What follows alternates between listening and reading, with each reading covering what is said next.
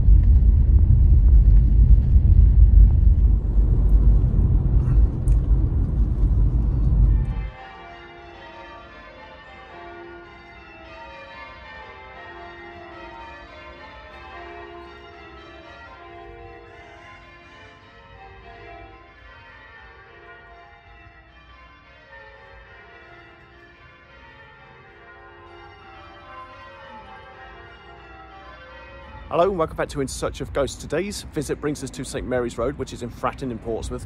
We've got the St Mary's Church here in the background, which is at the kind of the Fratton end of the road, and the road stretches all the way through to Milton Road at the other end where you've got St Mary's Hospital. We'll be looking at a number of places along this route, so let's get on our way and see what stories we've got to tell you.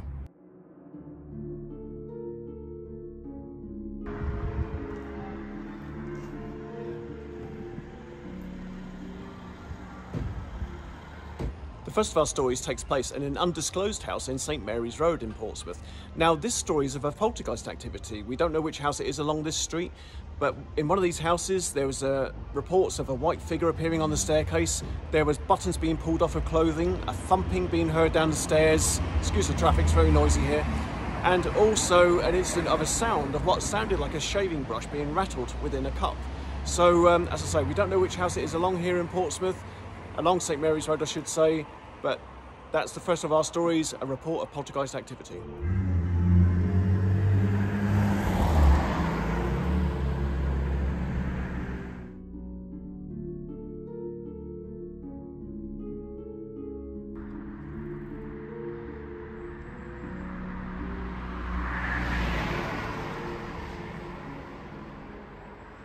Behind me here is St Mary's Railway Bridge, which is at the topper end of St Mary's Road.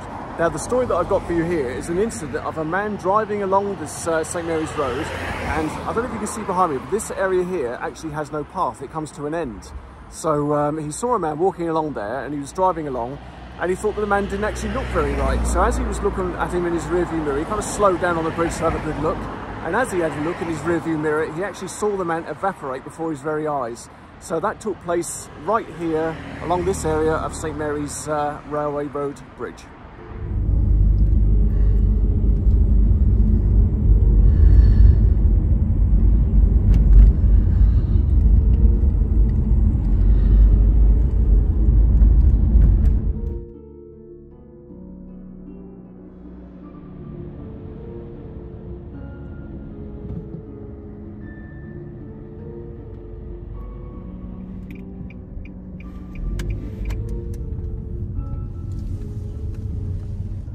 Right, we are now at what remains of the old Portsea Island Union Workhouse. That's that big building behind me. It's the only remaining building which is part of the original structure. The Portsea Island Union Workhouse was designed by Thomas Ellis Owen and Augustus Livesey in 1846. The maternity ward was actually put up in 1908. It became St Mary's Hospital. It was named St Mary's Hospital in 1930, and it joined the NHS in 1948. And our story actually concerns the maternity ward. So the maternity ward, which was opened in 1908, and we're going to go around and tell you a story there. There's a really creepy story that came out of there. It's been related by a number of people, so it's not like a one-off incident. A number of people have actually reported this. And like I said, I think it's the creepiest story that we've got on this tale today. So what we'll do is we'll go around and we'll see if we can shoot anything around there, show you where it used to be. I don't think it's there anymore, but I'll show you where it used to be, and we'll tell you that tale.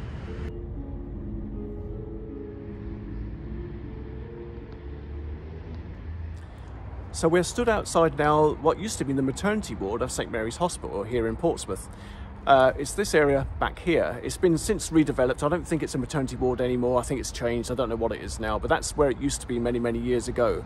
The story that I've got to tell you is the story that I found on the internet, and it concerns a grey lady ghost who used to walk the corridors of the maternity ward looking for a lost child. This has been reported on a couple of incidents before, and it's believed that she was actually from part of the old workhouse area before it actually became a hospital. So that was the story that I was going to tell you. It was very brief, you know, nothing else to say. It was just this story about this grey ghost. However, I was contacted by a lady on Facebook, and she's, you know, unrelated. I didn't tell her this story whatsoever. I didn't say I was going to say this story whatsoever, but she contacted me with this story out of the blue, and she said, I've got a story about St Mary's Hospital. And I said, okay, so what's that? And she said, well, my mother actually had a difficult birth while she was in there. She was giving birth to me while I was in the hospital. And while she was having this difficult birth, she saw this grey figure come towards her with a grey veil over her face. And her mother actually reached out and tried to grab the grey veil from the face of this person, and the person promptly vanished. Now, this is you know, interesting enough, the fact that it marries up with the story that I found on the internet. However, another bit of the story is that this woman also found out that this has happened to a number of other patients while they stayed in the maternity ward of St Mary's Hospital. This is the really, really interesting bit. All of them had difficult births. All of them were giving birth to a baby girl.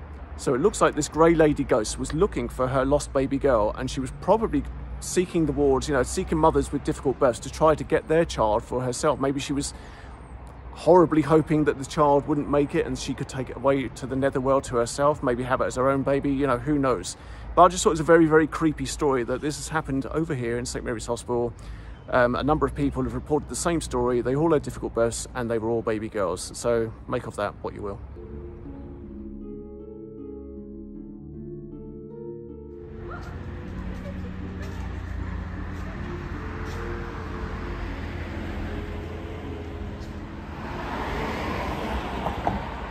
Behind me here is Kingston Prison. Now, I couldn't find any stories out about Kingston Prison, especially ghost stories that I could relate to you. However, if you guys know of anything, please do let me know. There's obviously been a lot of violent criminals in here over the years and a lot of incidents that would have taken place, but I couldn't find any actual ghost stories that would have taken place about the place, although they have actually run ghost hunts in here in the past. So yeah, if you've got any stories about Kingston Prison, anything that you know of, any ghostly happenings and things like that, please do let me know in the comments down below, and maybe we can come back and cover that in a future episode.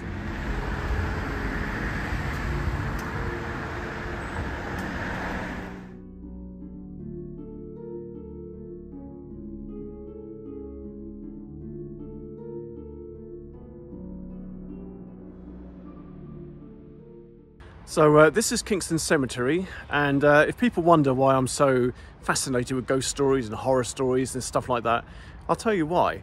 And I'm going to try and find this. That pebble-dashed house there, I don't know if you can see that, that pebble-dashed house there, that was my bedroom. So I looked out over the cemetery. I was 2 doors away from the cemetery all the way through my childhood. So yeah, it's no wonder I've got a bit of an influence about ghosts and horror stories and things like that, is it? Let's go and tell you a little story that I did find in Kingston Cemetery from when I first came in here when I was a kid. So as you saw, my house was over this direction, and my school, where I went to school, that's over in that direction over there. Excuse me, look at where I'm pointing. And when we were kids, what they would do is they would bring us out on educationals. I mean, we were very tiny kids, maybe about 7 or 8 years old.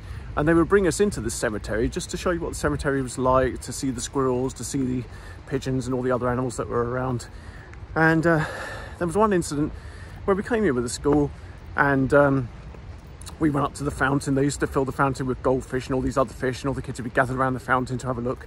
And I was waiting for my turn, and I'll show you that fountain in a moment. And I saw something, and I'll tell you about it when we get up there.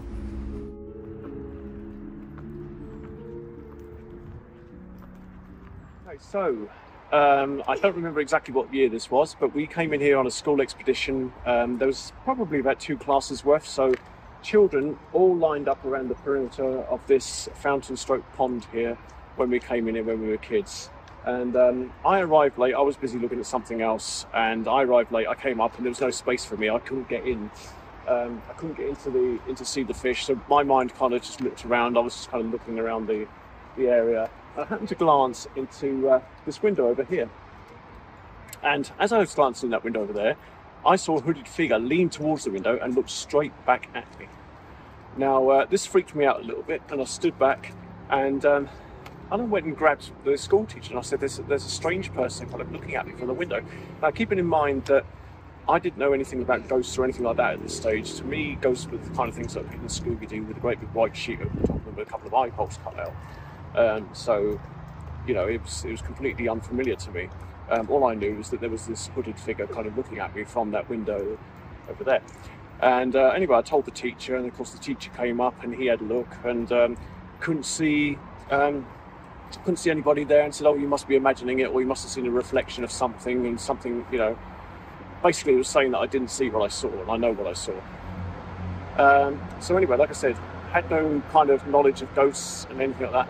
So they got the park keeper who happened to be coming by at the moment. He was keeping an eye on, you know, a load of kids being around, didn't want kids being unruly, so he was in the area keeping an eye on things. And they went up to him and said, you know, is there anybody inside that building? And the park keeper said, no, it's been locked for a very long time. There's no one, you know, inside. There's no way anybody could get inside there. So there you go. I saw somebody leaning towards that window, looked like it was staring straight at me. Now, I must stress, I didn't see a face. All I saw was the outside of the hood, and the hood kind of came forward towards the window. So it was almost like they were kind of looking out towards me, but I couldn't physically see a human face looking back. All I saw was the hood, but it looked like it was looking directly in my direction. And of course, when I told the teacher looked, there was no one there, and the park keeper said, well, no one can get into that building. So make of that what you will, but I think that was my first encounter with the ghosts. And like I say, up until that moment, I only thought ghosts appeared as white sheeted figures from cartoons with the two eye holes cut out. So there you go. So there you have it. I hope you found some of those stories interesting. Some of the ghosts of St Mary's area, St Mary's Road, and obviously St Mary's Hospital. If you've enjoyed this video, you know what to do. Give it the old thumbs up. And if you're brand new to the channel, please subscribe. We've got a load more ghost stories coming up in the future. Hope you enjoyed this one. I'll see you all very soon.